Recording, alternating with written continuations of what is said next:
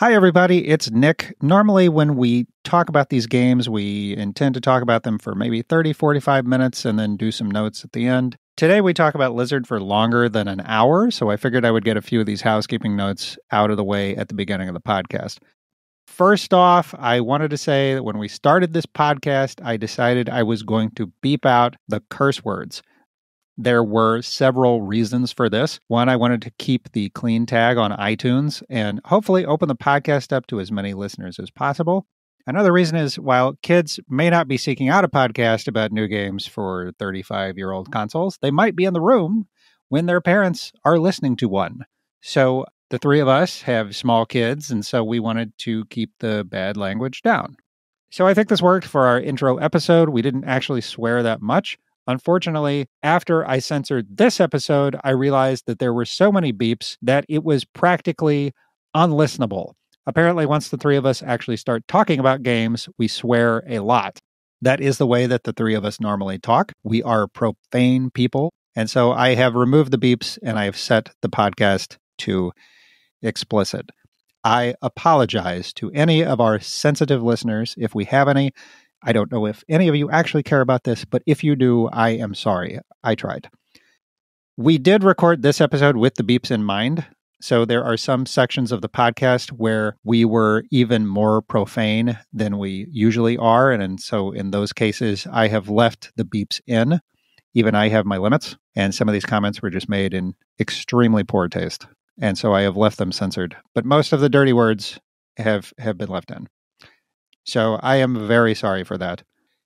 In other news, we also have a giveaway contest. Matt Hewson, the creator of Witch and Whiz, has given us a free digital copy of that game to give away. Witch and Whiz is an excellent new puzzle game for the NES, so stick around until later in the podcast to hear us talk about that. Finally, in our intro episode, we did not give credit for our opening music, because when we recorded it, we didn't have any opening music. Our opening track is by Twee. You can find them on Twitter at TUI2A03, where you can also find a link to their SoundCloud and hear more excellent music just like this.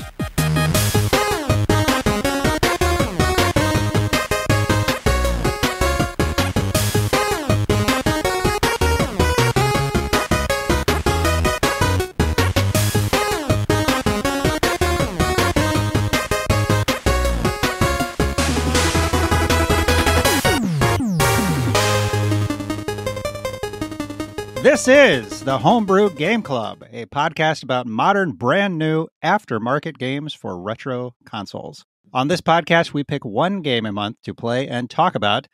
Today's game is Lizard for the Nintendo Entertainment System. My name is Nick, also known as Divertov, and joining me today are...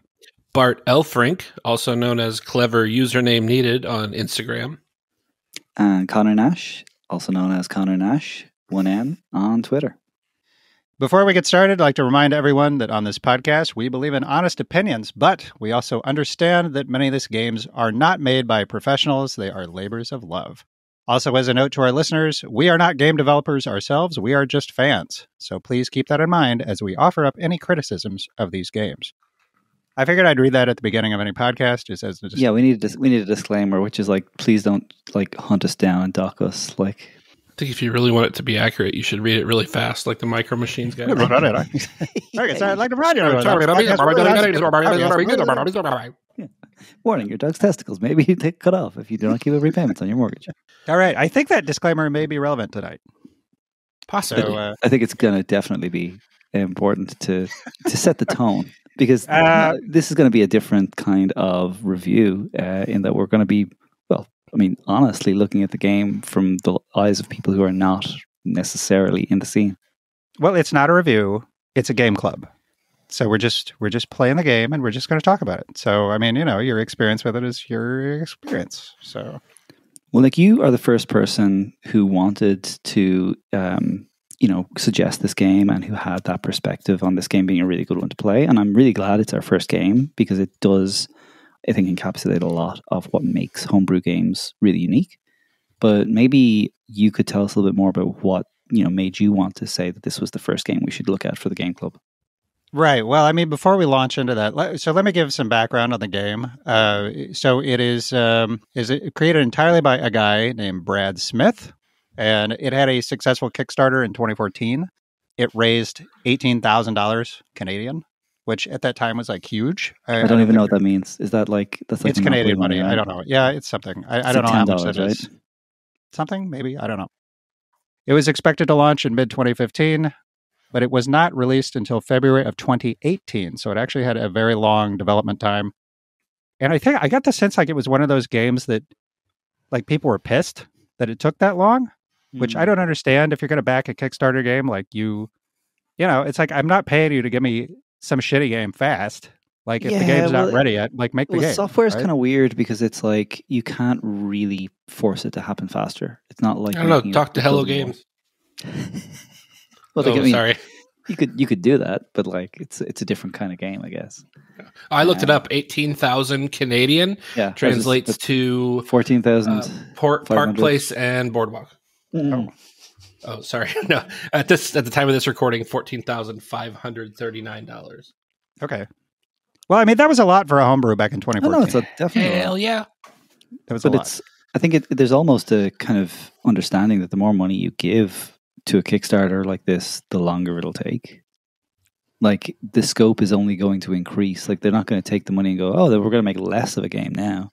Well, I guess if you're going to like add on a bunch of stuff, but I've seen plenty of games that they do their Kickstarter after the game's already done, especially for like NES homebrew kind of development. Like the game will already be finished, and the Kickstarter is for the materials. Like if you're going to do like a cartridge or something, basically a pre-sale kind of thing, right?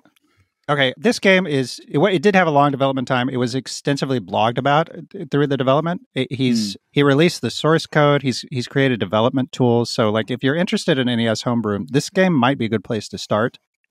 Again, I'm not a developer. I don't know, but it looks very interesting. The game is available on NES. It's also on Steam. It's on DOS. He ported it to DOS, and he released it on floppy disks. It's amazing. How many floppy disks, I wonder? 2, 3, 17? I'm not sure. I don't remember. I would guess 1, just because a NES cartridge is remarkably small. I don't know. I think it was like a couple. I think it might have been a couple. Not sure. So as a disclaimer, I would not listen to this if you don't like spoilers. Not that there's a lot of story to this game, but the exploration and discovery is a big part of it. That's my take. Now, maybe you guys disagree. You had a different experience with this game. So maybe a little bit of spoilers might help people get off the ground. I don't know. I think there's not much you can spoil when it comes to some of these games, and it's such a recipe for a cult game in all of the things that bring it together. Everything about it is very, cult classic like. It has that feeling. Okay, so assuming that at least some of the people listening to this have not played the game, why don't we describe what the game is like? Yeah. So I would call it maybe an action platformer, but with no combat, or it's almost no combat. It's open world. It's sort of Metroidvania-ish at first glance, but not really. Yeah, I think first thing I realized after about a half hour of play is that Lizard is the game where everything can kill you except for the stuff that doesn't, and it does not tell you what can kill you and what you can't, and it's crazy. I think not having any combat in this game kind of throws people off at first because you're just, I mean, especially on NES, you're used to running around and shooting things or running around and punching things or hitting things with a sword. And whereas in this game, you just run around and die. Yeah. Avoid things. Try not to die. you try not to die. And you have no life bar. It's one hit kills the entire game. Yeah. I think that the Metroidvania analogy is really true. I was thinking about Metroid and Castlevania a lot when I was playing the game, but a Metroid and Castlevania where you've no weapons and you have no like ability to control the world around you. Like both of those games, you felt like you're getting stronger and stronger every level that progresses. If anything, you just get more and more confused in Lizard. It's just a very surreal experience for a whole bunch of reasons. So I should say to start off, the three of us are going to have very different takes on this. This is one of my favorite NES games. Like it is one of my favorite Homebrews, it's probably tied for first place with Twin Dragons. I love that game. That is also an action platform. I'm looking forward to totally playing different Twin style of Dragons game. actually in more depth. Yeah, I've had a chance to play it a little bit, but I haven't really gotten into that it. That is an extremely linear game, whereas this one is the opposite of linear. Well, just like, I mean, what were your first impressions when you played the game? I mean, when you plugged it in and turned it on for the first time, what were your first impressions, Nick? Because it is your favorite game, and like, you know, what was your feeling when you first approached it? Yeah, I originally played the demo first, and the demo for this game is almost a game in and of itself. That's such a lizard thing to do. That's such a lizard thing. I've seen homebrews that were much shorter than the demo for this game. What was the demo? Did it just have walls in certain places where you couldn't progress past, or what? That is literally what it did. Yeah. It had like a big checkerboard wall, and it said this part is not done yet. Yeah. So you could explore maybe like 4 different areas in the game, and I think there were 2 bosses included. But it was a demo that, I mean, you could just get lost in the demo. It was that kind of thing. So there are several ways that you can play this game. You can play it on the NES cartridge, which is, I think, the most difficult way to play this game. There's the ROM. You can play in an emulator and use save states, or you can play it on Steam. I played it on Steam, and I think that it really colored my experience with the game, because on Steam, you have auto-saving. So I always felt like I was making progress in the game. If I explored a new area, I could just close the game and walk away and come back, and I would be exactly where I was. And I never felt like I had to start over from scratch. Right. Whereas if I played it on original hardware, I'm not sure if I would have felt that way. And we can kind of talk about that, because I do want to talk about the password, because I think the password feature of this game really needs to be talked about. I may have done myself a disservice by only playing it using the password feature and not using save states. Oh, really? Yeah, and I don't know, I kind of wanted to try to play it as close to the way it was, I guess, quote unquote, intended to be played if you played it on the Nintendo or the NES. Right. But, you know, I started playing, and I did not read the instructions for a person who preaches. I was going to ask if you read the instructions. I did eventually. So for a person, I don't know what it was. Like when we were sitting at your house and you showed us this game, and you were like, "It's so good to just go in and not know anything." I took that to mean, don't read the instructions, just explore. And it'll tell you. So I played for a few hours and was just like, "Oh, what is this? Like, I don't know. I don't know anything. I don't know what I'm doing." And I'm just like walking in circles. And we got together a couple of weeks ago, and you were like, "All right, I'm just going to play for a little bit and just check this out." And you like went straight to another lizard. And I was like, "Holy shit, you can get other lizards?" And you were like, "Jesus Christ, what have you been doing?" And I'm like, I'm having real trouble with this game. And I was like, "What do you mean?" And he's like, "Well, just everything kills you." And I said, "Well, you know, there's one lizard you can get the heat lizard, and that'll help you. You could actually kill stuff with that." And you were like, "There's another lizard?" Yeah. Yeah, and you came over and you showed me that. So then I started playing again, and I got, you know, the bounce lizard and the heat lizard and the swim lizard. Like I got a bunch of them. And I did a couple of bosses, and then I just got to this point. I think it was the octopus boss where I just kept getting killed and getting killed and getting killed and getting killed. And finally I was like, screw it. Because like, you know, when you get killed a bunch of times in this game, it brings up this screen that's like, maybe you should try it a different way, go a different path. And then you keep getting killed, getting killed, and getting killed. It's like, maybe this game's a little too hard for you. Probably should try it on easy mode. You know, it's like, seems so condescending when you're like pissed off and about to throw the controller. It's like, "Oh, baby, why don't you try it on easy mode?" So I'm like, screw it. I turned it off. I put it on easy mode and started playing. And, you know, I got almost just as far within like a half an hour. It was crazy. I was back in that octopus room, but that's legitimately as far as I got. That octopus, I must have played that thing 50 times, and I could not beat it. And I texted you guys, I think it was probably a half hour ago. I was like, that's it. That's as far as I can go with this game.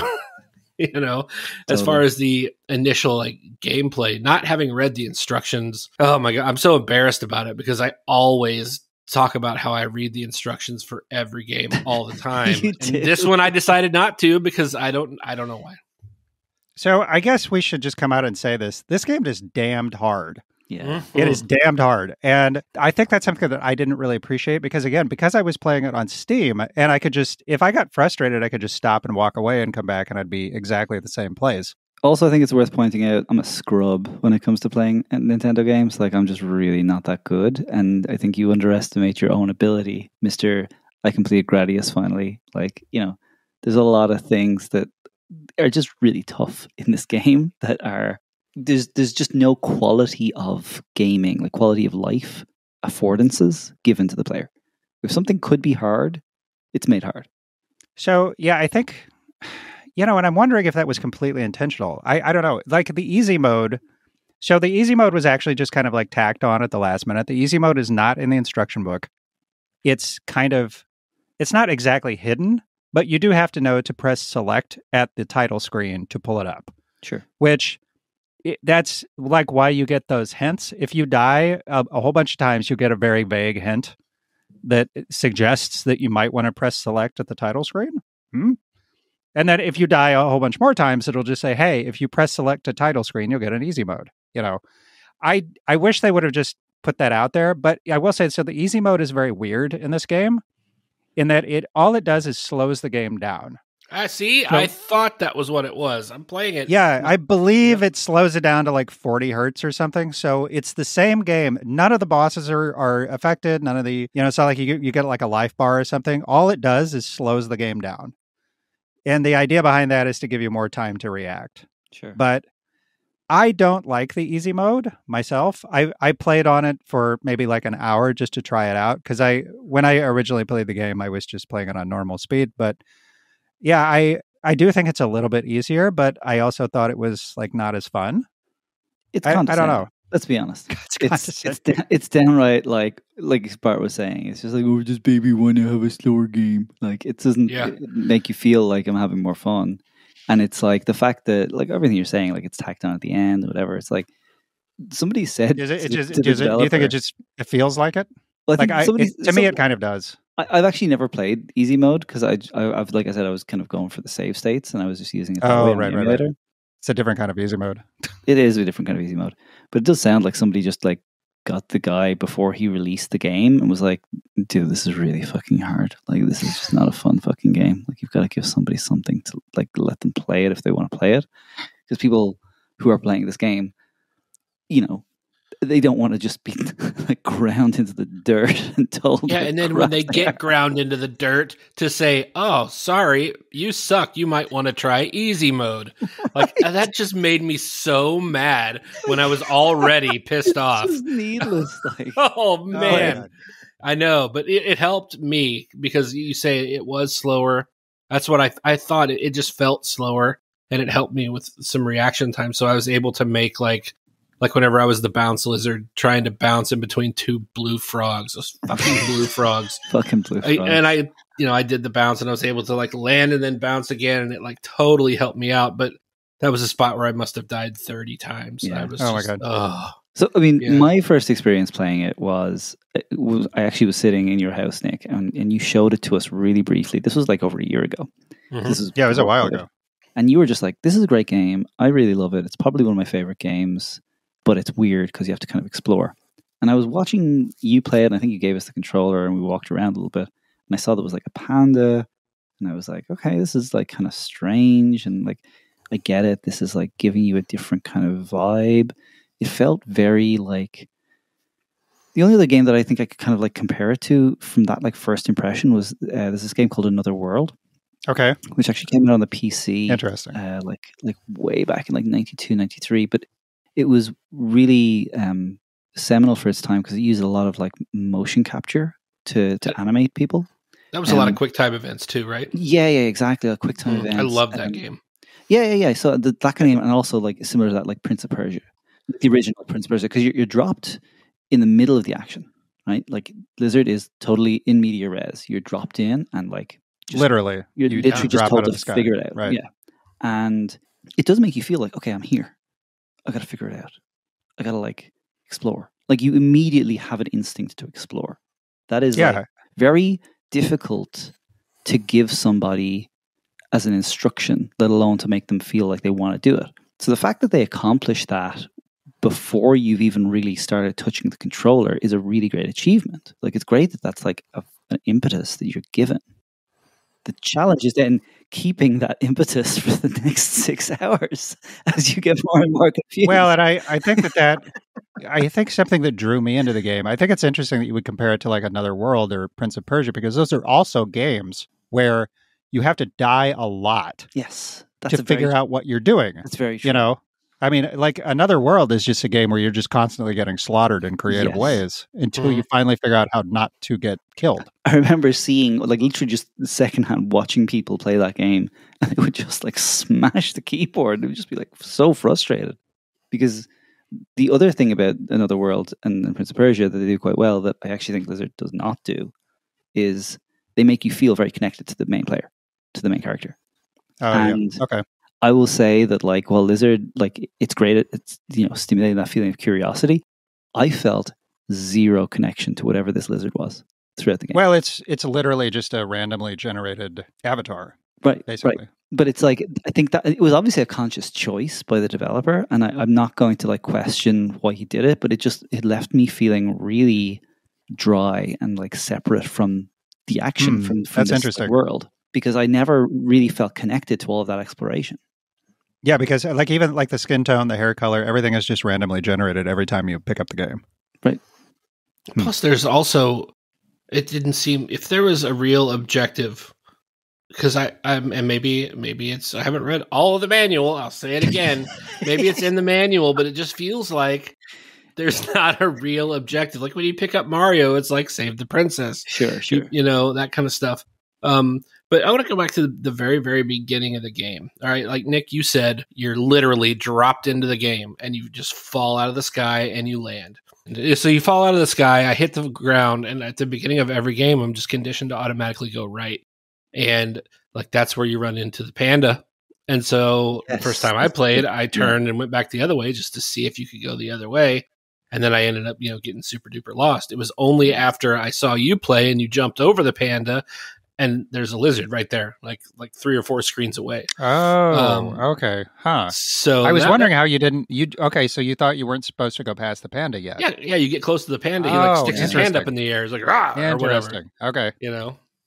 You guys have brought up so many points that I wanted to talk about. One thing, let's get back to the difficulty, because I want to talk about this a little bit.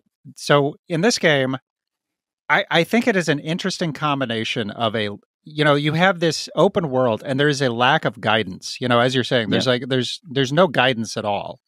And so you have this open world exploration game, but then you combine it with very difficult platforming, which I think is a really interesting combination that is only going to appeal to a very narrow segment of people.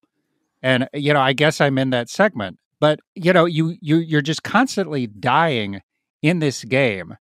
In a game that is really hard, I feel like the penalty for death needs to be low to keep people coming back and learning what they're doing. Mm-hmm. So I think of a guess. That is not this game. This game does not give a shit about your feelings. I mean, to use an example of a game that I played recently, Celeste. So that's a modern indie game. And that's generally regarded as being a very difficult game. It is an extremely difficult platformer, and you have no attacks. It's all just about jumping from platform to platform. Right. And you just die constantly in that game. I beat the game. I died over 1,000 times. There's a death counter. I died over 1,000 times. But the penalty for death is almost non-existent. So when you die in that game, you just immediately go back to the beginning of the screen you were on. Yes. So you can try again. And even when that was in the original Pico 8 version of it, when it was just a fan game or a little hobby game, that is the same mechanic. And it means a death is it's clear, you've failed, but you're not discouraged. You're just okay, next time, let's do it differently. Let's try it this other way. I got to try this particular combination. Right.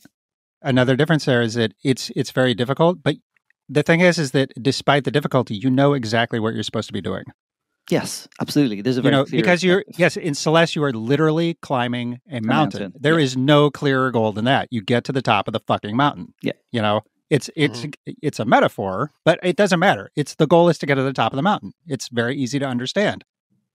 Whereas in this game, you've got this extreme difficulty combined with no guidance at all. Yeah. You know, so it's immediately you're I think that's worth just calling out, like, because people are like, oh, there's no guidance at all. So it's like, you know, they don't really signpost this. Like, there's no such thing as a signpost. Like, there are words that you can read in the game, but they have no bearing on what you're doing. There are landmarks in the game that have nothing to do with what you actually have to do. There are maps in the game with no anchors, or it doesn't even show where you are. Like, you show the map, it doesn't even show where you are on the map. It's very abstract in that ability to be like, okay, so like, what am I supposed to do? It is very player driven. Like, the player has to want to go and explore this world.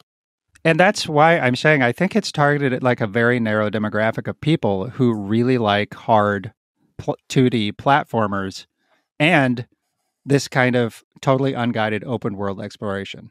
Because I feel like that is a very unusual combination, and I think it's unusual for a reason. Oh yeah, because not many people are going to be into that. But at the same time, that is one of the kind of core group of people who like NES homebrew games, right? People who like really it could be games. Yeah, I mean, as they were. I don't know. I mean, you guys like NES homebrew, do you not? That's a good point. So one reason that I really like this game so much, you were talking about how surreal it is, how it literally drops you in from the sky. Another game that does that, I just want to point out, is Super Mario Brothers 2, which is another very, very strange, surreal kind of game. You know, much more, it's a linear game, but it's also very weird and surreal. And the game is literally a dream. You know, you're like Mario ate a bad pizza and is having a crazy dream. That is the whole. I'm sorry to spoil that game. Anybody, if you haven't played Mario 2, that's the whole fucking game. There's a good reason why you haven't played Mario 2. Let's be honest. It's not exactly up there in the pantheon. But yeah. Oh, eat shit! My God, that is the worst fucking take. Amazing. Worst fucking take. You're leaving that in. I'm gonna die on that hill. Oh my God! No. That's my favorite NES game of all time. It wasn't even a Mario game. Top of the list. Love Super Mario. Oh, eat shit. They fucking re-released it. It's Super Mario USA. I have that fucking cartridge. Yeah. Don't tell me it's not a Mario game. Those characters from that are canon. My God. So you're off the... I'm cutting your mic. You're out of here. I do think that the difficulty discourages exploration, ironically, because the penalty for death can be very high. And I think that's particularly true if you are exploring. So as you're going through the game, there are these purple rocks that work as checkpoints. So if you pass one of these things, the eyes light up, and if you die, you will start over at the purple rock.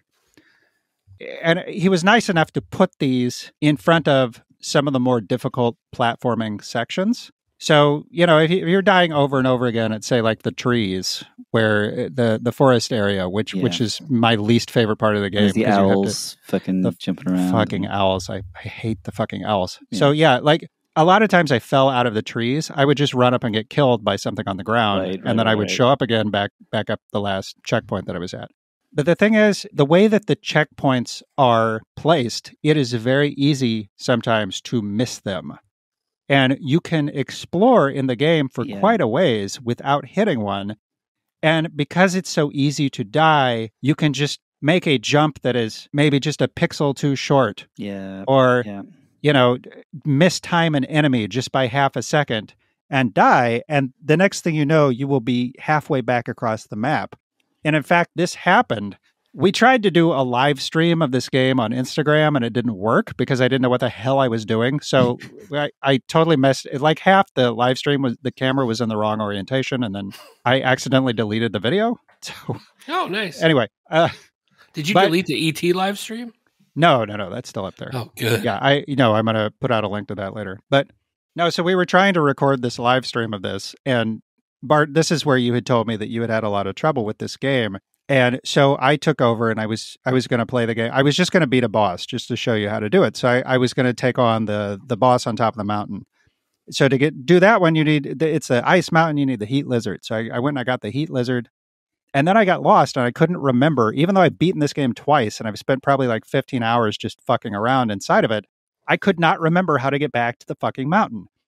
Probably because I was talking to you guys and I was drinking, beer and talking, and, we were trying to do a live stream and all this other crap. I could not remember where the fuck I was going. And so I kept getting lost. and I got stuck under the mountain. I got stuck climbing up from the bottom of the whatever. I kept finding, ending up in the water. I felt like I was going in the right direction. And so I had a good run going, and I feel like I had finally gotten out of where I was, and I was almost back up to the mountain. And then I made a stupid jump and I died. And I started over again, like way back to where you get the heat lizard. After like 5 straight minutes of playing without dying, I just completely reset where I was. And all 3 of us let out a collective groan. Yeah, because that's like the opposite end of the map. Yes. And we were all just like, okay, let's go play something else. Yeah, let's play something easy, like E.T. for the Atari 2600. Which, by the way, you smoked. You just had that just locked into your brain. That was amazing. But I say that as somebody who really loves this game. Even I was just like, okay, you know what? Turn it off. We're done. Here's the thing. I love this game as well. I love the idea of it. I love the layout. I love the exploration. I actually do like playing it, but I don't like dying over and over and over. It's like one step away from being a great game for me. And I think it all comes down to what you said in the beginning was as a platformer, there's no weapons. You know what I mean? It's like if I could just shoot that fucking blue crab. The blue crab, because when you jump over it, it jumps up in the air and hits you every fucking time. And it's like, ugh. So you have to sit there and like wait and like time it right. How about easy mode, and it just gives you like a gun, like a big fucking gun, like Contra. Gigantic, yes, right. Yeah. It just turns the game into Contra. Is there a Contra code for this game? We can't say that easy mode is Contra. Good Lord, Contra has an easy mode though. Yeah, well, yeah. What was that? I mean, I don't think people would like Contra as much today if it did not have the 30 lives code. Oh my God, no. Oh no, absolutely not. I think people would have just forgotten about it. But that's like, the thing. Oh yeah, that game. I kind of remember that game. It was hard as balls. They made a conscious choice of like what is easy for this game, right? And so the developer has decided that what makes this game easy is slowing down the game. So I don't think he put a lot of time into it. I really don't. Okay, slow. I guess you're right. But hindsight's 2020. Yeah. So I would have. Okay, so we've dumped on this game, the difficulty in this game for about 30 minutes now. So I want to talk about some things I like about this fucking game because I really do like it. Okay. Well, here you have a million things you like. Here, stop. No, you've got a million things you like. You got to give me and Bart have to have the chance to say what we like because you're going to have like 20 things other than what we like. Okay, well, I'm going to get a beer. Hold on. Sure. Okay. Right. I can't believe I'm getting him on tilt just from telling him he likes the game. Like, is he gone? Can we talk about what we really want to talk about? Super Mario 2. Hey. I am 100% in agreement with Nick on Super Mario 2. I fucking love that game. It's like top 3 all-time NES games for me. No. All-time NES games? You must be joking. Mm-mm. Well, you have to like figure out which turnip you fucking pick up? No. Oh, yeah. I loved it. You throw down that stupid little potion and then you go in the door into like the reverse world. I was like always so confused. I was like, where do you throw the potion? What are you supposed to fucking do? Exactly. And it was like endless gameplay for me trying to figure out like all the secrets. Like you could throw the potion, then go into the backwards world or whatever the hell it's called, and then like go down the pipe and oh my God, it was a warp. It's just like and the fact that you can actually pick shit up out of the ground and throw it. There's absolutely something there where like that like level of exploration was really interesting for you, and I just was not into it. And that is like that applies to Lizard in some way. I'm not exactly sure how, that applies to Lizard for me too. That level of exploration that Nick is just so gung ho about, right? It just confuses me, and I'm scared. I want to go home. Yeah. No, I'm like, but what's okay? Well, when he gets back, I'll the thing that I really like the most about the game. But the thing that I have probably the most like specific criticism about is the music. We're talking about Mario 2? Yeah. when the fucking like animal, the dinosaur that shoots eggs, shoots himself. Yeah, all that like. Oh, I know. He just music. Goes. I don't know how they got. I think they got that sound by taking a baseball bat and hitting a pigeon and just like recording it because he's just like. It is an awful noise. It's like a bird screaming. Yeah. What are you talking about, me? No, I'm talking about Birdo. I was talking about Super Mario 2 while you were gone. Fucking excellent game. No, that's what I'm trying to tell him. Not even going to go there. See, that's the thing about Super Mario 2 is that people who just know a little bit about NES games are like, one of the first things they learn is like, oh, Super Mario Brothers 2 is really just Doki Doki Panic. It's just a reskin. It's a piece of shit. Like, it is fucking not. They changed the goddamn game. They changed it. It's a different fucking game. It's a ROM hack. It's a ROM hack. That's what it is. The original game. If it was released today, you'd be like, that is a ROM hack, and it doesn't even qualify as a real game. It is not. Dude, okay, when did you fucking play the original one? The day it came out for me. Nick is going to come. No.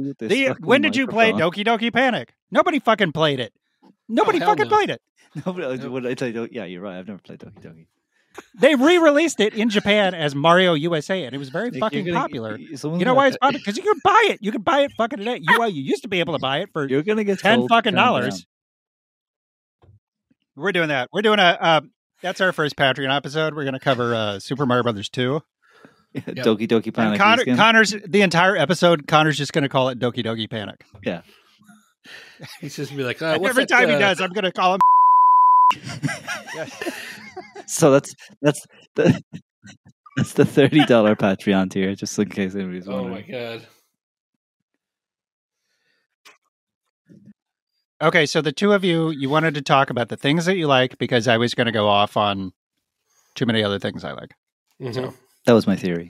Okay, then the two of you go ahead and tell me what you like about this game. Okay, I like the box art. Go ahead. Yeah, I like the music. I'm kidding. I'm kidding. Well, you don't like the box art? No, I think it's really good.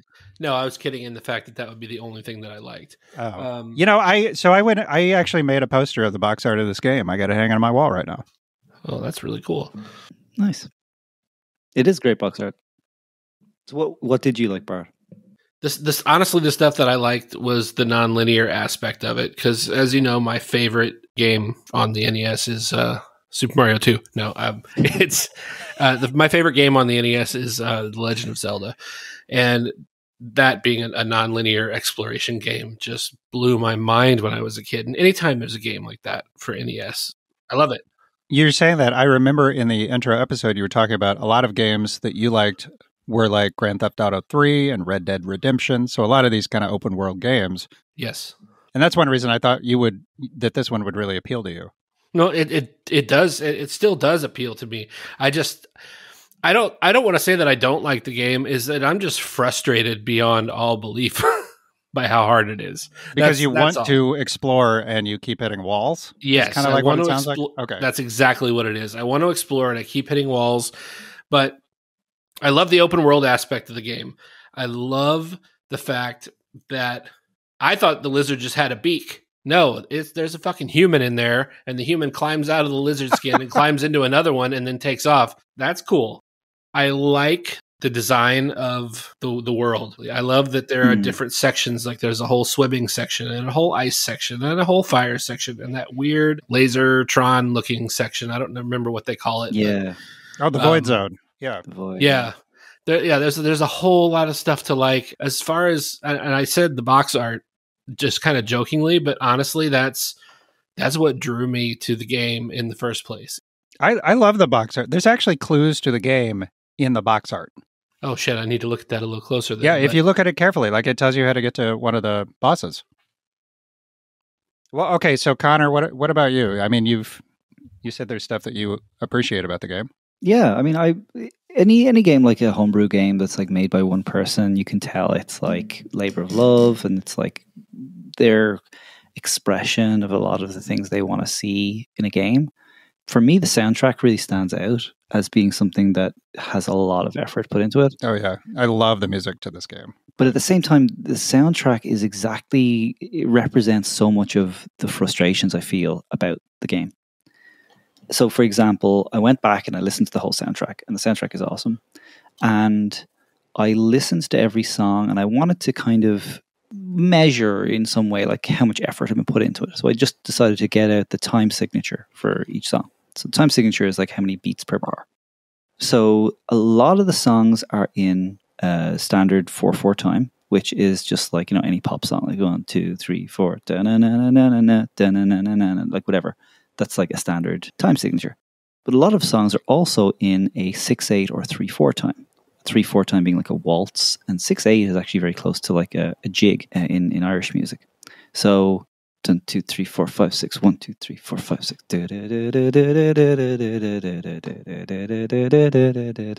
Like that's a very common theme throughout a lot of it. And then there are some songs in this game that are just fucking out there, that are just like no clear time signature whatsoever. So, for example, like the Palace, Void. Void. Yeah. Okay, so Void is like more like a kind of a slow air.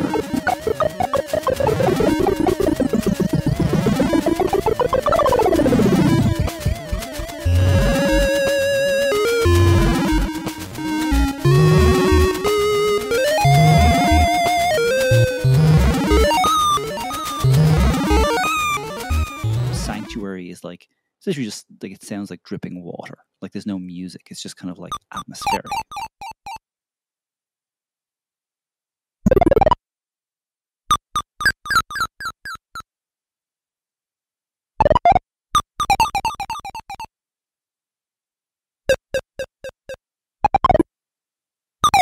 This is one of the reasons I feel like it's like Metroid, or like, you know, Alien yeah, okay. It's just like, Right. It's very evocative of just like, you're in a strange place. You don't know where you are. The difference between Metroid and Lizard is that Metroid songs are pretty catchy. And Metroid songs kind of drive you forward. Even though it's spooky, you know, as fuck, and you're really like scared and you know it's really hard, the music kind of drives it forward for you. You know, there's a payoff, right? Do, do, do, do, do. Like that's that feeling when you get something in Metroid and it's like, yeah, I just got a power up, or I just got something. There's nothing like that in Lizard. And some of the songs are so complex that you can't hum them. And that's Palace. Yeah. And that's why I got into the Palace one, where I was like, okay, is this 6/8 or is this 4/4? And the time signature changes pretty much every bar.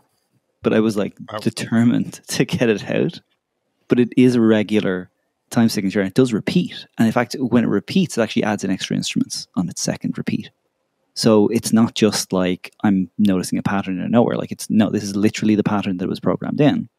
So the pattern is 7 beats for the first bar, then 7 beats, then 7 beats. So that's 3 bars of 7 beats, then 4 beats, then 4 bars of 7 beats, then 9 beats, then 2 bars of 7 beats, then 8 bars of 4 beats, then 6 beats, and then it repeats again.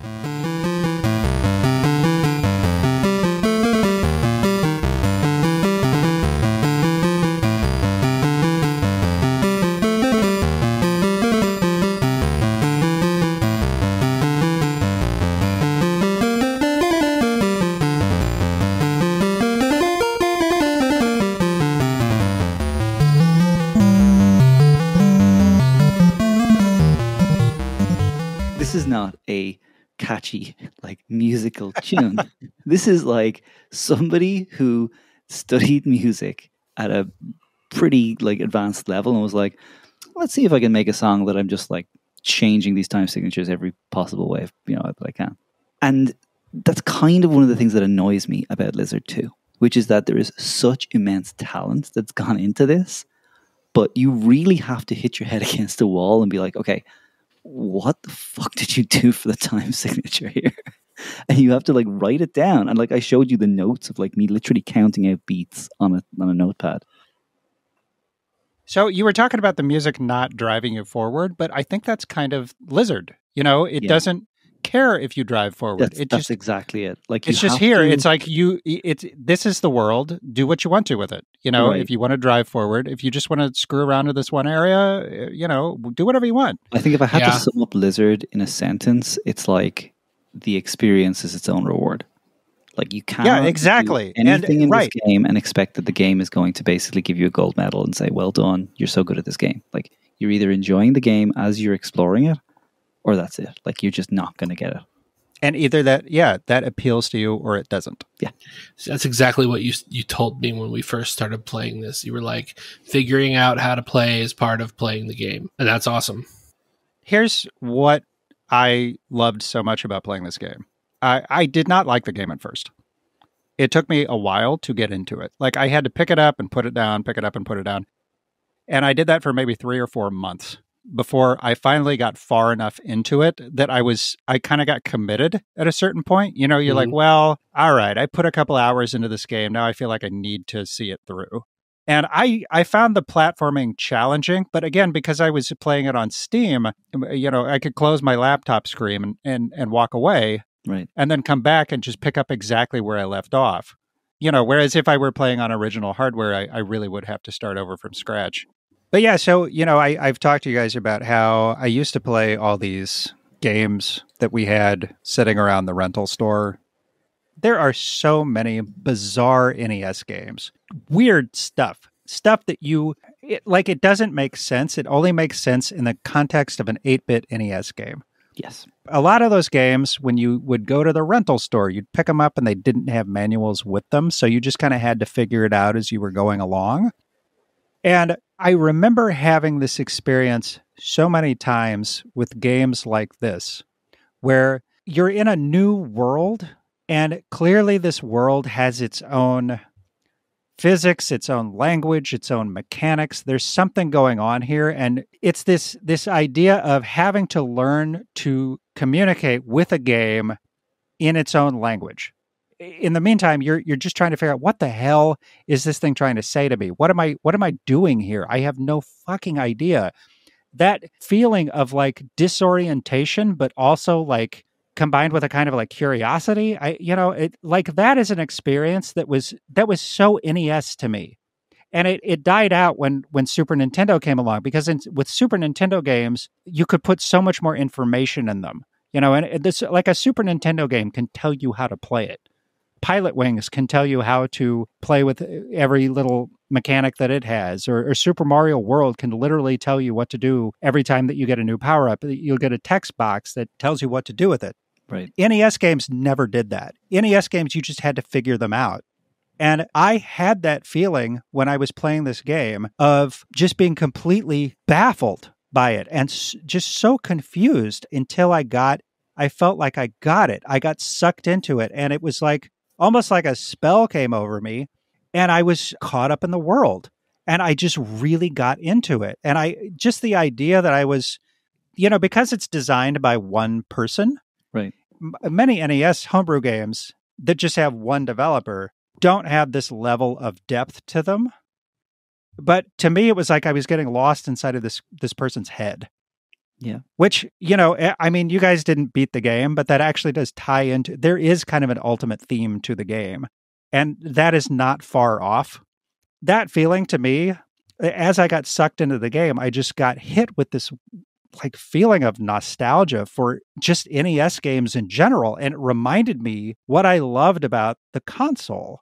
And I have not had that experience ever with any other console. And I haven't really had that experience since I was playing these games back in the 80s and 90s. And that was one of the reasons why this game is so special to me, is because it was able to evoke that sense of nostalgia in a way that none of these other homebrew games, they've gotten close, but they've never just hit it on the head like this one did.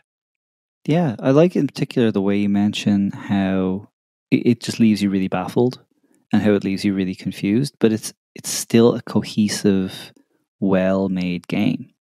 And that kind of like dancing between like, because if you're making a very well put together game, as a developer, it's actually very tempting to want to explain things to your player. Right? You want to give the player very often a lot of that information because you want to say, look, appreciate all of this. Look at all the things that are here that you can do and all the things that I've built for you.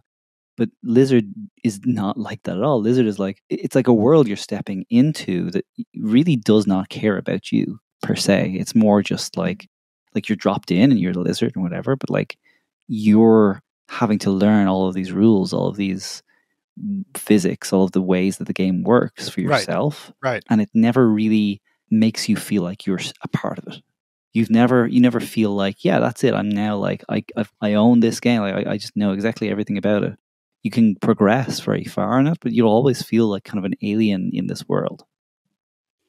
Right. And we talked about this in the live stream, and I wish I had it, but we had a really interesting conversation about this game. So you're in this like strange, incomprehensible world. You're confused and disoriented. Everything is hostile to you. There's danger around every corner, and you feel completely helpless. You have no idea what you're doing or why. This game is an existential crisis simulator. Right. Is it not? It's like I think after a little while, it becomes that. That's exactly what. Can you imagine like Jean-Paul Sartre playing this game? He'd like fall off some platform for like the 15th time, and he'd just be like, "Merde." It's the most existential NES game. That's its claim to fame. Yeah, I don't think you're wrong. I mean, even the music is pretty like existential. Like you're just kind of like, seriously, some of it's like.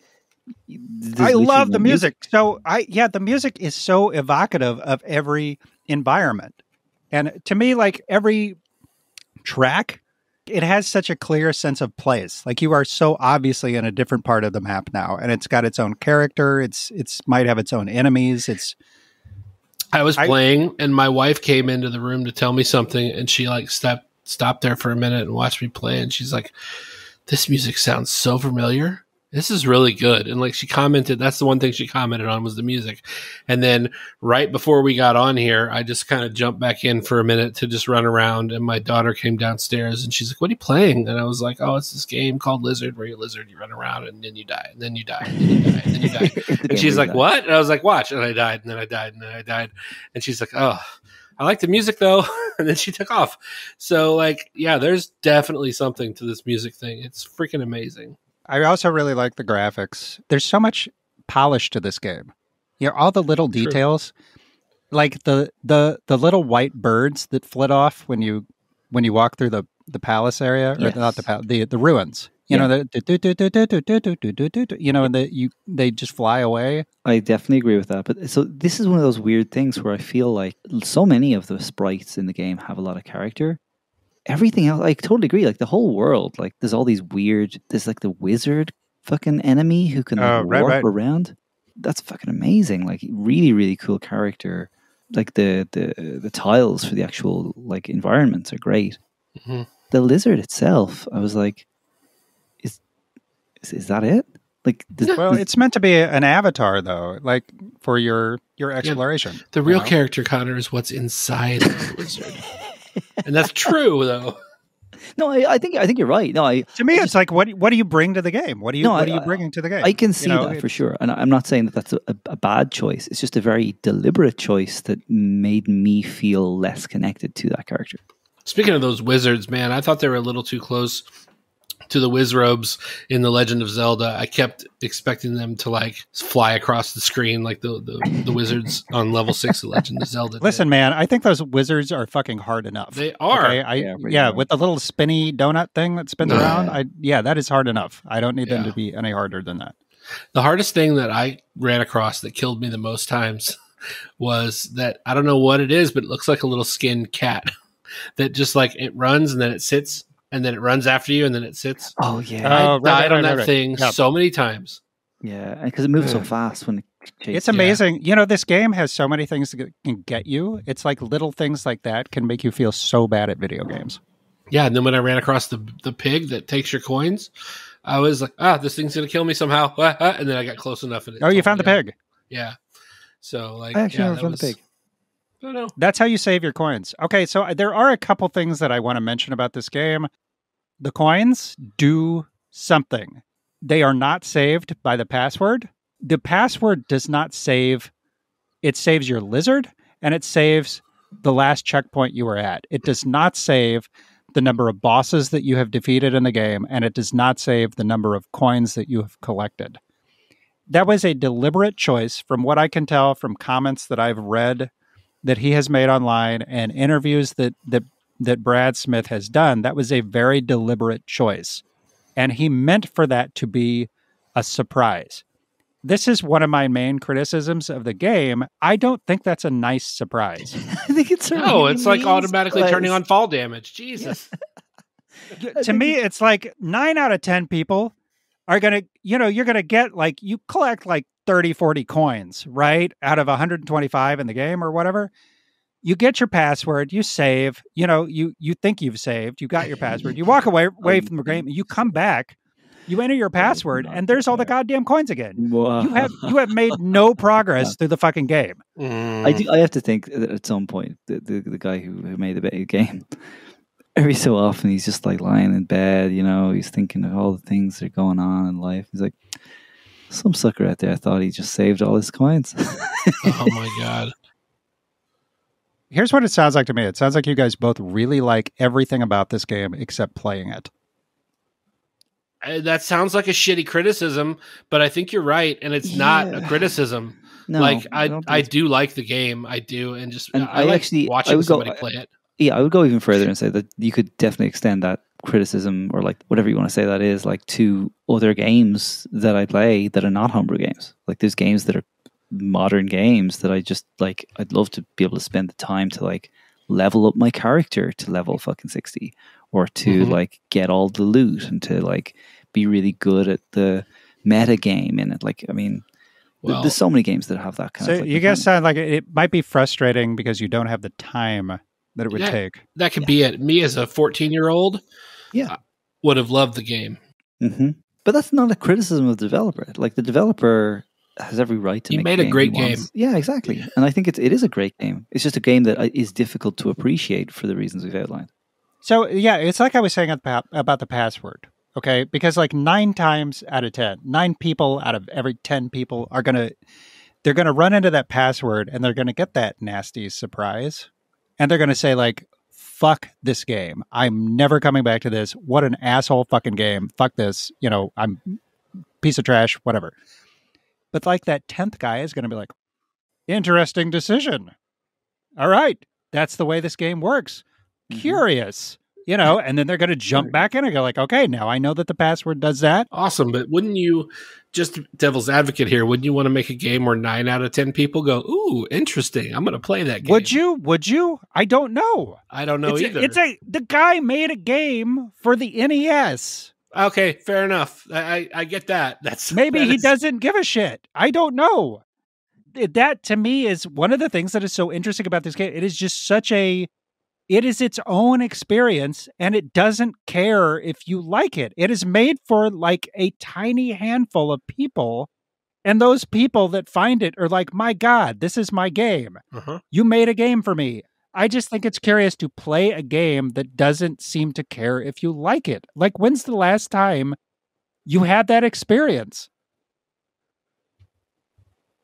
And maybe that's what I mean when I say it filled me with this nostalgic feeling, because I haven't really seen a game do that since the NES, where you could have a game that was just so fucking weird. A game that just forced you to experience it on its own terms. I think the other thing I think I have to touch on just briefly, because this reminds me of it, is just these are games that are made for the NES. And the NES is really hard to develop for. And there's a programming developer conference that's in St. Louis every year. It's called Strange Loop. And there was a guy who spoke at it this year, and he basically did a talk on the book I Am Error, which is the story of the NES technicals and like how that it works. Nathan Altice. Yeah. So was he the guy doing the talk? No, it wasn't him. Okay. The guy who owns the domain famicom.party. He goes into details like how they just got every little bit out of the NES, like when they just had no space to even store the game. Like the first level of Mario 1 is stored in 101 bytes. Like literally the space that it takes to write 101 letters describes the entirety of the Mario 1 level 1-1. So that's wild. But then you understand then that like that's the kind of constraints that you're dealing with. And when you're able to make such a vibrant and unique world with such a tight limit around literally the number of letters you can use, there's something really just remarkable about that. that is, it's kind of a flex, but it also is like, I think it must just focus you as a developer, because you can't add in like crazy 3D graphics, and you can't add in analytics to determine what people are doing, and you can't add in like all this other stuff. You really just focus in on what the game is going to be. And Lizard really does have a purity of vision that I don't know if you could actually achieve it in, like to your point earlier, Nick, about like on a SNES, right, and a Super Nintendo. There would just be too many opportunities to be like, oh, well, I'll put in a little sign here that says what the person's going to do. Because it's so limiting, it almost just like, it focuses the entire game to be around the world, not anything else. It's like you're getting this portal into a world that like, that's all that you're going to be able to do. You don't have the ability to have any, I guess I would say, like things that the player likes. It's all about what that world is about. And you go in and you explore this world, and you either like the world or you don't. Okay, so here's a question. Would you guys recommend someone play this game? Absolutely. Absolutely, yeah. Absolutely. Like, without hesitation. You're both Without just hesitation, like, I yes, would. play this fucking game. Yep. Conor, you agree with Yep. that? Yeah. +1. +1. Wow. Lizard, everybody.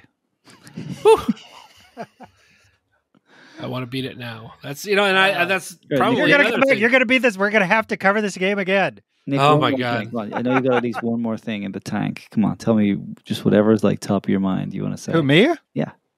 I do have a thing. Are we done talking about this game? Because I have one final story I wanted to say about this game. Okay, one final do thing. Give it.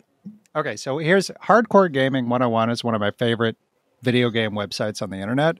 They do deep dives on games. They'll trace a game from like its origins and like cocktail bars in like 1978 all the way up through like mobile games, but it's written in an almost academic way. It's a fantastic website. I would advise anybody to check it out. They have a podcast that is very smart, but it's very silly. It's very different from the website. The shtick behind the podcast is that everybody likes lists, so they're going to rank every game on a single list, like every game ever made. So it's called like the top 47,000 games of all time. Every week they pick a different game and they put it on this massive list. It's a really entertaining podcast to listen to because they go over some really obscure games. But they have a thing where if you leave them a 5-star review on iTunes or Apple Podcasts or whatever they're calling it, you can nominate a game for them to cover. So this was my favorite podcast. I listened to every damned episode, and I was like, I am going to nominate the best fucking game for this podcast. And I could not decide what I wanted to nominate. It took me a year. I listened to this podcast for a year before I left a 5-star review because I could not decide what game I wanted to nominate. And so eventually I decided, you know what? I got into this homebrew scene. I'm going to nominate Micro Mages. I want people to see that there's really good homebrew games out there. There's brand new games being made for consoles like the NES, and they need attention. People need to know about this. And I don't know what the audience for this podcast is. It might be tiny. I have no idea. At the very last minute, I go to write the review, and I actually changed it as I was writing the review, because as much as I love Micro Mages, this is the game I wanted to hear people talk about. I played this game and I could not stop thinking about it. And I wanted to talk about this game with somebody. So I nominated Lizard. And I was really excited about this. So I waited about 6 months. The episode finally comes out. And you can pull it up today on their podcast stream. And they absolutely hated it. Shit.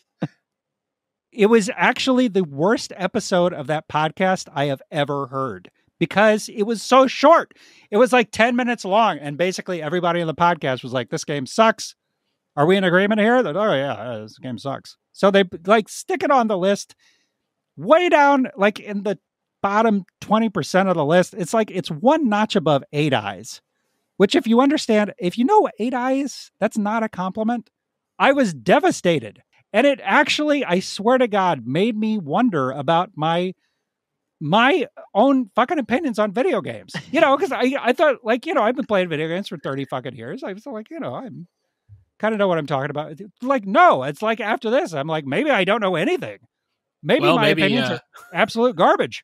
Well, maybe on the podcast today, we will talk about it for longer than 10 minutes. Who knows? Thank you. And so I'm like listening to this, and I'm thinking about it, and because I can't stop thinking about it. I'm like, motherfucker. So then you know what? I had this like, the Principal Skinner meme. Oh yeah. No, I think it's the kids that are It's the kids that are out of touch. Yes, it's the podcasters that are wrong. I am not out of touch. I am not mistaken about this game. It's the fucking podcasters that are wrong. I'm going to make my own goddamn podcast. And this is why we're here today. That's why we're here today. Hey, I want to be part of that podcast because I played Lizard, and honest to God, I think my final opinion of that game is that if I had more time to play it slowly and at my leisure, it could, I mean, honestly, it could very well be my favorite homebrew game. So if we didn't spend a month on it, if we spent like 2 years, 2 years on it, okay. I know, and that sounds like ringing endorsement for this game. Yeah. No. It kind of is, because I feel rushed in like pushing through it as fast as I could to try to get as much of it as I could. And that's probably why I got so frustrated. If I could have taken this in 30-minute doses, once a week for 2 years, I might But can you ask that of people in today's day and age? I don't know that you can. I don't think that you can, Mm-mm. So I don't know. Maybe, so I started a podcast to talk about this game, literally just this game. And I'm the only one here who's like really in love with it. So you know what? Maybe I'm wrong. That's all. I don't think you're wrong. I think you've just been with it for a longer time than we have. I don't know. It's a closer friend of yours than it is of us. Yeah. I'm going to go make a podcast with this game. Fuck you guys. It's just going to be me and this game cartridge, and we're just going to be talking about homebrews. Hey, what do you think, Lizard Cartridge? Wow. Fascinating. It's just like that movie with Tom Hanks, Turner and Hooch. We were talking about a beach ball. Yeah, Turner and Hooch, right? Volleyball. Yep. What do you think about that new Contra game for the mobile system, Lizard Cartridge? Oh, really? Well, that's an interesting opinion. I hope other people agree with it. Okay, so we have been talking about this game for a long time. We are going to take a short break here, listen to some music, come back. We have listener email. I cannot believe it. We have listener email. We have some homebrew news we're going to talk about, and then we're going to kick it to our next pick for the game club, reveal our next episode. So please stick around for that. Please enjoy. This is the river theme to Lizard, one of my favorite tracks from that soundtrack.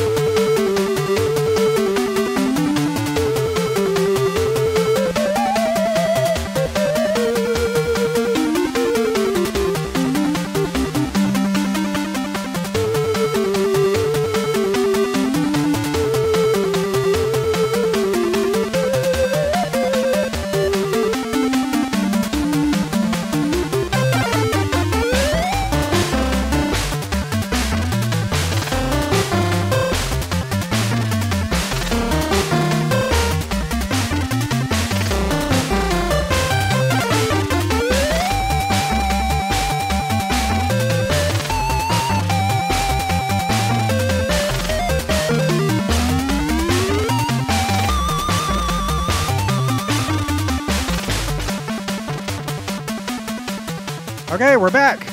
All right. Thanks, everybody, for sticking around. We are back. Unfortunately, Conor Nash is no longer with us on this episode, but we have a guest host filling in for him, a Super Mario Brothers 2 cartridge. Yay! Hello, Super Mario Brothers 2 cartridge. Oh, yeah. That's great. Why don't you tell us a little bit about Conor? Really? Do you want to talk? Whoa, that's a hot take there, Super Mario Brothers 2 cartridge. I mean, those are pretty serious accusations. If you're going to say something like that about Conor, you should be able to back it. You have proof. With animals? Okay, look, maybe that's legal in Ireland. I don't know, but I know you can't do that here. Okay, this is a family show. I'm going to have to take you off the podcast. You're done. I'm cutting your mic. Well, you know what? Yourself in the Bye-bye Super Mario Brothers 2 cartridge. What a jerk. You know what? Maybe Conor had a point. Maybe that is a bad game. No. I still agree that it's a good game. We just got a bad copy. It's a good game with a bad attitude. There you go. That is. Yeah. All right. Okay. Well, that was a fun bit. Okay. Yeah. So we've got some listener emails. Do you think people are going to go, wait a minute, this is the first fucking episode. How is their listener mail? I mean, that's what I'm doing right now. Right. Thank you so much. Anybody listening to this, that's amazing. So our first email comes from Jordan Davis from Space Raft, the band Space Raft, as well as the developer of the game Space Raft. Jordan writes in, that game has masterful soundtrack for the NES sound chip. Talking about Lizard again. I made a mixtape of Lizard for my van. Best music for driving around is the surf theme, which we just listened to. Check out Brad's tune on the Bit Puritans 2A03 Puritans compilation album. You know, I'm really glad that he said that because I had totally forgotten about that. So that is 2A03 Puritans. That's Bit Puritans. That used to be available. You could actually get the cartridge on Infinite NES Lives. I don't know if that's still on there or not, but you can. I will put a link to the Bandcamp for this album in the show notes. That is a really good chiptune album. And the Brad Smith tune on that is very similar to a lot of the tracks in Lizard. So it's got a very similar kind of vibe. And there's a lot of really good ones on there. That's a great album. So I'm glad that he wrote in. And Jordan writes, Brad is a really incredible musician. His music never stops inspiring. So thank you. You can find Jordan at Raftronaut on Twitter. That's awesome. Thanks for the email there, Jordan. We also have an email from Deadeye Bit. He writes, hey, Brew Club, Lizard, loved it. I put off playing through it for a while, waiting to be in the right mood for this mysterious and large adventure. I wish I'd gotten around to it earlier because in the end, I now have it on my top homebrew list. The world is just so well built and draws you in. Favorite lizard suit? Coffee lizard, followed by the lizard of bounce. I just like toggling on the white boots, but drinking coffee and getting super high jump beat that out. The one thing I wish I figured out earlier was that the passwords were meant as warp points. Hey, warp points. Interesting. All right, I had no idea, which Brad let me know during an interview for Homebrews in Focus. I will need to replay Lizard soon to make use of that. Deadeye. Thank you, Deadeye. So yeah, Deadeye has his own podcast. It's called Homebrews in Focus, and they are deep dives. Deep. So I think his interview for Lizard was like 5 hours, and he like plays through the game with Brad Smith. I actually did not watch it before this because I was worried that after 5 hours, like I would not remember my own takes on this. But makes sense. I did jump in for like bits and pieces of it, and it is very informative. So he's done several of these episodes now, and they're all really deep dives like that. But I'm glad he said that. Dude, we didn't even talk about any of the secret stuff for this game. No, we didn't. I thought we were going at it as a non-spoilery kind of thing. I don't know. Well, you guys... There's a lot of secret stuff. There's a ton of secret stuff. That's part of what is like makes the game interesting to me. It is a puzzle. The whole game is a puzzle, and I feel like I'm constantly like pushing at the boundaries of what the game is apparently letting you do.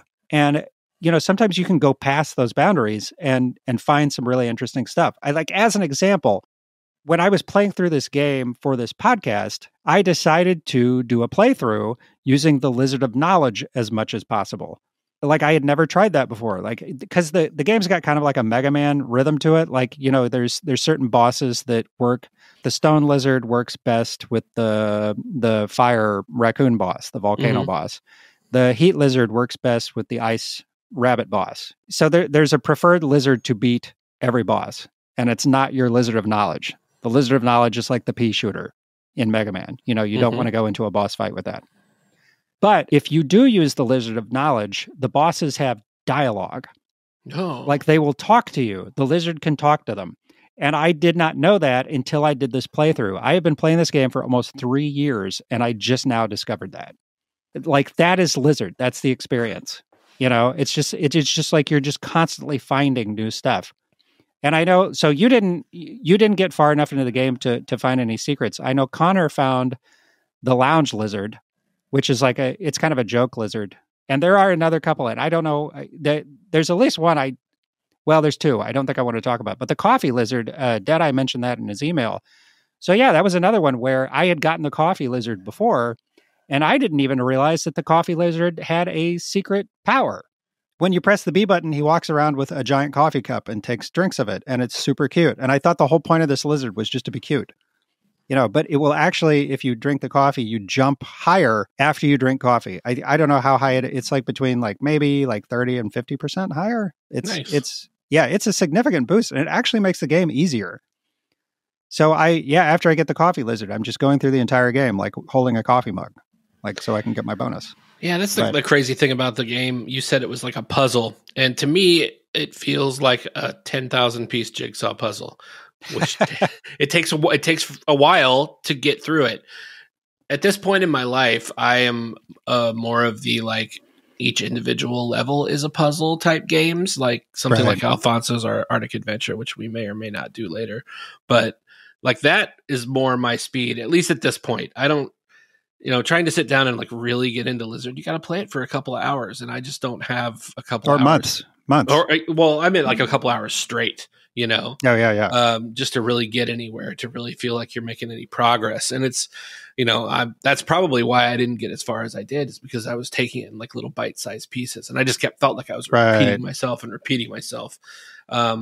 with the revelation that came out of that email that the passwords are just more like warp portals. Yeah. Okay. That's pretty cool. But it's not cool, but I don't understand how it's supposed to work. I have never understood the passwords. And thinking about that, how they work as warp zones, I still don't. I don't know. I was, because I've been messing around with the game trying to figure that out, and I still don't understand quite how it's supposed to work. Honestly, dude, more research is needed. I think I'm going to keep playing the game, and I'm sure you'll probably keep playing the game. And maybe, who knows, maybe we'll come back to this in a year. Yeah, we should check in every 6 months or so and just see where you are with Lizard. Yeah. Bart's Lizard Journey. That's going to be our spin-off podcast. Sounds great. I'm in. All right. Are we done talking about Lizard? Yes, we're done talking about Lizard for now. Conor, Conor's not Ask here. The Super Mario Brothers 2 cartridge. I'm going to take I will take it off. I will take it off mute here briefly. Hey, Super Mario Brothers 2 cart, are you you have anything to say about Lizard? Okay, you're done. You're done. All right. Yeah, that was disgusting. That was horrendous. Just disgusting. Just a really bad attitude on that game. It's a very fun game. It is fun. It's just nasty. So I hear we got some feedback from that intro episode. Is that correct? Yes, we did. So Conor made a comment about, Conor and I were talking about the Nintendo 64 homebrew community, and I said I don't think there's ever really going to be much of a Nintendo 64 homebrew community, just because of the way that the architecture works for the system. So we did get a comment on Discord, which is not going too bad considering we just launched it. We've got maybe 10 participants over there, which is, hey, it's booming for a brand new Discord. Yes, if you're not a part of our Discord, please join. Hell, I even joined. Yeah, we even got Bart to join. I did not think that was ever going to happen. But yeah, we have a comment. It was from Alistair Lowe from Low Tech Games. So he was the developer of Flea and Tapeworm Disco Puzzle, Flea Jump on mobile. My son really likes that one. But yeah, he wanted to chime in to say there actually was a game jam, I think it was last year, that had some really interesting games. Most of them are still kind of in that demo stage, but they do look super cool. So yeah, we stand corrected. I will put a link to that in the show notes. There's a YouTube video of some of the clips of that. Awesome. Yeah. Let's see. The next thing we were going to talk about was some new homebrew games. There's a new homebrew game out called Witch and Whiz, and Nick has been talking about this to me and Conor for a couple of weeks because he's participated. I will not shut up about it. I know he's participated in the closed beta, and he would text us 2-3 times a day about how awesome the game was. It's apparently a new puzzle game for the NES, and it is now available through purchase through Limited Run Games. What is it, up through December 12th? Is that right? December 12th, yes. Sweet. And the digital is for sale on itch.io, and if you buy the limited run games physical edition, it also includes the digital. Yeah, that's like, it's got the soundtrack in there and wallpapers and stuff like that. That's amazing. And also 10 minutes before we recorded this, do you want to tell them about this, Nick? This is amazing. Yeah, it was a bit, because we were like setting up the mics, and I got a message on Discord from Matt Housen, who is the developer of Witch and Whiz, and he asked us if we wanted a download code to do a giveaway. So amazing, thank you. We do. So what we're going to do, the guys and I touched base on this briefly before recording. Leave us a review on iTunes. It can be any review. We would prefer a 5-star review. Leave us a review, and we will put your name into a random drawing. And when we record our next episode, we will give away the digital copy of Witch and Whiz. I do want to talk about this game because it is really fantastic. I don't know if I would wait for the next episode to jump on the physical copy of this game because it is outstanding. It is a little like a Sokoban type game. It's like block pushing, but it's a platformer also, so you have gravity to deal with. It does a really good job of switching up mechanics so that you never get tired of the game. So I felt like it's got a really nice learning curve. Every dozen or so stages have their own learning curve, and then you get introduced to a new mechanic, and then the next several puzzles use that mechanic. So if you like puzzle games, this is the kind of puzzle game where you will play until you get stuck on a really tough one, and then you'll come back in a day or two and look at it in a new way and immediately be able to solve it. You know, it's one of those things that it'll just kind of stick in your brain. It's a good challenge. Well, I can't wait to get my hands on it and try it out. Sounds fun. Yeah, it's an excellent game. It's a lot of fun. We might want to cover it for the game club. If not, you guys just really should play it because it's fantastic. I would put it among the top tier of like NES homebrew. I really do think that it's that good. So sweet. Next time you and I get together and we play a couple of new games, we should check that one out. You totally should. Yeah. And I did play, so I was a beta tester on this, but it was a very late stage beta. Like the copy that I played was basically it was the final ROM. So, but yeah, I'm amazed that they've got a limited run release. That's fantastic. I did not expect that. But yeah, limited run is really pushing towards new NES games, which is great. I like to see that. Yeah, I always love to get new NES games. So yeah, I follow you on Twitter. I follow you on Instagram. I've seen you post about this, and you text me 2 or 3 times a day, and you've texted me a few times about this, the Retro USB Xmas 2021 cart. Tell me about that. I love the past ones that we've messed around with. Let's hear about this 2021 version. Yeah, so these carts are pretty well known among NES homebrew collectors. They come out with a new one every year. These carts have like some kind of Christmas themed. They tend to be party games. So like the one that they have this year it's like Excite Bike. It's called Excite Ducks. So you are a duck on a snowmobile or a snow machine, I guess, for people from further north. But yeah, it's 4-player. It's a randomly generated track. You don't need 4 players to play it. You can use AI. So I did play a little bit of this yesterday. I did a few races all by myself. It is like pure chaos. Awesome. It's going to be a really fun party game. Is there a way to get my hands on that, or at least check out a ROM or something like that? So it's on Retro USB. They have a section for homebrews, and all of the ROMs are free. They've all been released in the past for free, so you can actually try the ROM. But the cool thing about the carts is that they're almost like Christmas decorations in and of themselves. They're covered in blinky lights, and the lights actually flash in time to the music. It's really cool. Check it out. It's on Twitter, Instagram, and Discord. You got to look at it. I put video of this up. I stuck it into my analog NT Mini, which is a top loader, which I think is the way to play this, and it absolutely looks ridiculous. I love it. It's like this is the video game equivalent of the tacky Christmas sweater you get out for holiday parties every year. You know, you wear it like once a year, and it's completely ridiculous, and everybody loves it. And then you kind of put it back. People love the tacky Christmas sweater, but you do play it at Christmas, and then you put it away, and then you bring it out the next Christmas. Say, oh yeah, I forgot about that. That's amazing.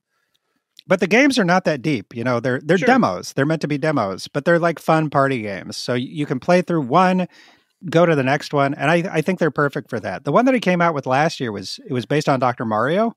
So it was Dr. Covio, so COVID. Nice. Oh, and Lord. yeah, it's actually like a 4-player Dr. Mario. Wow. Yeah, if you can imagine that. I think that we need to get together and play this. I've wanted to play this with 4 players because it seems 100%. insane. Yeah. Let's do it. Yeah, they're fun games. I check them out. I did want to mention, since we're talking about new homebrew news, and I don't know how much news we're going to be able to talk about on these podcasts, but I just want to share stuff that I've seen come across our Twitter feed or whatever. Sure. So there was a Game Boy development competition that just wrapped up maybe a month ago. There were 149 submissions to this Game Boy development competition. The Twitter account GBDev0, they've actually, as we're recording, they're working on like their final rankings of some of these. They made like a short list. Yeah, the best of that 149. And I guess by the time we're live, that may be live. I'm not sure, but I'm really interested to see what they come out with there, because there's some really amazing Game Boy development. I had not expected there was like so much Game Boy development going on. That is totally brand new, but that's awesome. Yeah. When it does go live, we'll put the link to it in the show notes. Yeah, 149 entries. That is bananas. Boy. Speaking of Game Boy homebrew, I think it's about time. Yeah, we're going to announce our next game. Sweet. So the next game for the Homebrew Game Club is going to be Deadaeus. So this game had a recent physical re-release. I don't know. By the time that this is live, I don't think you're going to be able to buy a physical copy. So I apologize about that. But I did kind of hint on our Twitter and Discord that this was going to be the next game. So if you really wanted this game, I hope you already picked it up. However, the good news is this game is name your price on itch.io. You can go on there, give them whatever amount of money you want to give them to play this game. It is super interesting. It is a horror game. It is sort of a Pokemon-looking RPG-styled adventure game. It is definitely not Pokemon. Definitely not. Definitely. It's definitely not Pokemon. It is not a difficult game. It is pretty easy. There's no combat. It's also right up my alley because it was kind of short, and I really liked it. Was very short. Yeah. So like I think the first time through it took me less than an hour to beat. So there are 11 endings in the game. I can say that because it's actually in the marketing material, so that's not a spoiler. So part of the whole gimmick to the game is beating it several times and getting the different endings. So it's not it doesn't take very long to get through. Yeah, I got my first ending within an hour and my second one 10 minutes later. So, excellent. Yeah. Unfortunately, we are too late for Halloween, but you can play it over Christmas. So you can give yourself some Christmas holiday scares. That reminds me of like Nightmare Before Christmas. Because every year this comes around. I put this on my Twitter. Okay, so what is your take on this? You actually make movies. What is the Nightmare Before Christmas? Is this a Christmas movie or a Halloween movie? So here's what I think. Nightmare Before Christmas is the last Halloween movie that I watch of the season. Because for me personally, once Halloween is over, I'm in Christmas mode. I love Christmas. I also love Halloween. So The Nightmare Before Christmas for me is a perfect film to transition from Halloween to Christmas. You're in Christmas mode at like November 1st? Yeah. Yeah. I mean, I don't put up my tree or anything till the day after Thanksgiving, but when I say I'm in Christmas mode, I don't become irrationally angry by seeing Christmas decorations up like I do in October. You know what I mean? I always walk around and I'm like, Jesus, Santa's got to stick his fat ass into November or into October again. You know, I just so like if you like go to the hardware store and they've got all the Christmas blow up crap out, it doesn't like. Yes, I went. For this. Okay. I went to the hardware store this year on October 20th to buy Halloween decorations, and they had all of them gone, and all the Christmas shit was up. It was so stupid how upset I was by this. Like internally, I'm not like, kicking over blow up Santa Clauses or anything like that. But I'm just like walking out to my store or out to my car, just like, geez, what this is so stupid. My wife and kids are like dying for me to get like some enormous thing. So we may have like international listeners who have no idea what we're talking about. So in the middle west of the United States, it is extremely popular to get Christmas decorations that you put on your front lawn that are like ridiculously huge, like almost as large as your house itself. Yeah, and they have a fan that runs into them, and they like inflate. So Right, they're like and giant balloons. You just keep them turned on for like 2 months straight. Like imagine a 4 meter tall, 4 meter tall Santa Claus on your front lawn for 2 months with lights on it, and it's making this giant like whizzing, like whirring noise, and outside your front window for 2 months. Yeah, that's America. That's what we're doing over here. Fuck yeah. So, no, but my wife and kids like really want one of these things. Yep. So, but that's my take on Nightmare Before Christmas. Is I feel like it should be the last. So it is a Halloween movie. Yeah. Well, it's both, but this is what I do. Is it's the last one that I watch of the Halloween season because it's a good send off for Halloween and it transitions into Christmas perfectly. Okay, everybody, I think that's it. One last thing I wanted to say, our opening music. We did not have a credit for this in our first episode because when we recorded that, we didn't have any opening music. But our opening music is by Tui, that's Tui. They have made some really interesting, amazing stuff. In fact, they did the soundtrack to Witch and Whiz, also did the soundtrack to Flea and Tapeworm Disco Puzzle, Super Tilt Brothers, just really excellent NES music. Also just some really good chiptune stuff. So you can find them on Twitter at TUI2A03. And they've also got a link to their SoundCloud. And they are taking commissions, which is how we got them to do our opening music. This has been the Homebrew Game Club podcast. You can find links to our Discord, back episodes of the show, or other social media at homebrewgameclub.com. And you can follow us on Twitter and Instagram at HBGameClub. If you like the show, please help us out by leaving a 5-star review on iTunes. Please don't forget about our contest that we've got with Witch and Whiz. If you leave us a review, we will enter your name into a contest to win a digital copy of that game. If you have comments or a suggestion for a game that you would like to hear us talk about, shoot us a message on social media or email us at homebrewgameclub@gmail.com. We will get back to you fast. You can follow me, Nick, on Twitter, Instagram, or Video Game Sage at Dvertov. That's DVERTOV. Bart is on Instagram at Clever Username Needed, no spaces. And Conor is on Twitter at Conor Nash, also no spaces. Tune in next time to the Homebrew Game Club, where we will be talking about Dedeus for the Game Boy.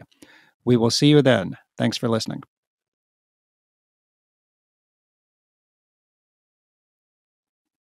Cool. Well, all right. Well, I guess we're done here then. That's fun. How do I stop this shit? Oh, I got to stop it on my end. Oh, you stop it on your end. Okay.